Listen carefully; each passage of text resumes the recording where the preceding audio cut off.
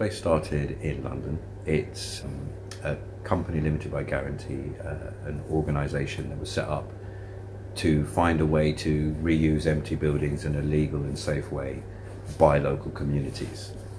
We had a look at how other companies, other organisations, other charities had taken advantage of these massive empty spaces and tried to work out how we could empower communities to have the same sort of access. So we came up with a system, and that system is the Respace Holistic Urban Regeneration System.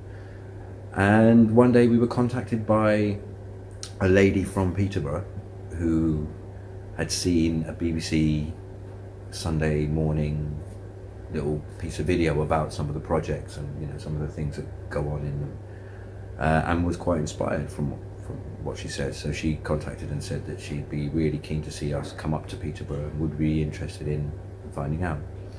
So we came and had a look around the town and the city and got to know a little bit about what's been happening and what is happening here. And so 6 months later, we finally managed to secure a contract from a developer, a landlord in the area, and we have some great conversations with the council that allow us to be able to get the space and to be able to offer it to local communities. And we started the New England project, which is based at the New England Club and Social Institute in the area of New England in Peterborough.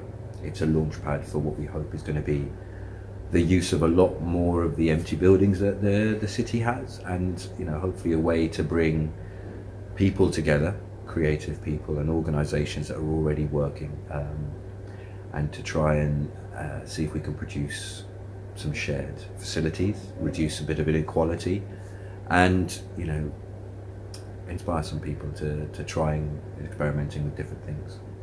You have a new project, when you have a new building, like for example this one, it was very old, it was very dirty, it required quite a lot of work. Most people who walked into it on the first few days when they saw it imagined it would take £500,000 or something to get it back up and running, and so we have a system where we will create an event. It doesn't have to be anything in particular.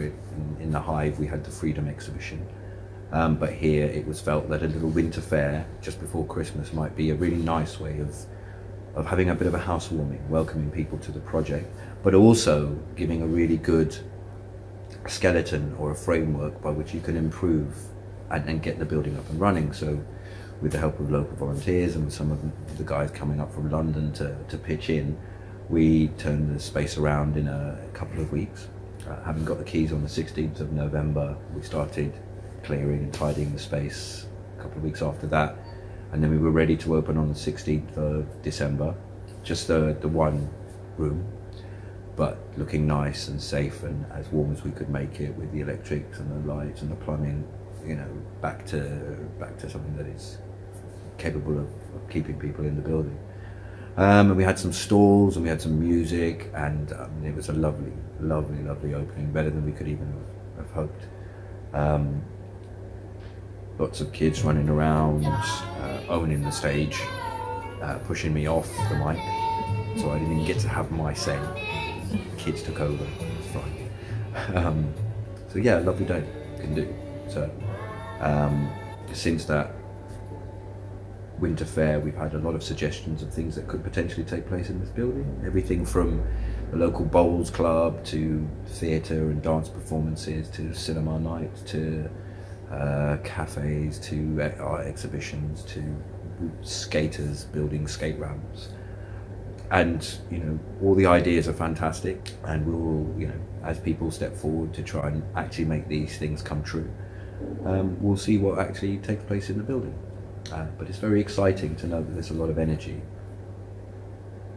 If you imagine that we housed probably 100 people, homeless people, through the course of time at the Hive, you've got 39 rough sleepers in Peterborough on average. The numbers change and there's arguments about what numbers they are. What's clear is that you could probably solve that problem in 2-3 buildings, intelligently done, well structured, where there is genuine opportunity for people who are not bad people to be able to get back on their feet in the company of other people who also need to get back on their feet. Because one of the key parts of Respace's mission is that we are all the same.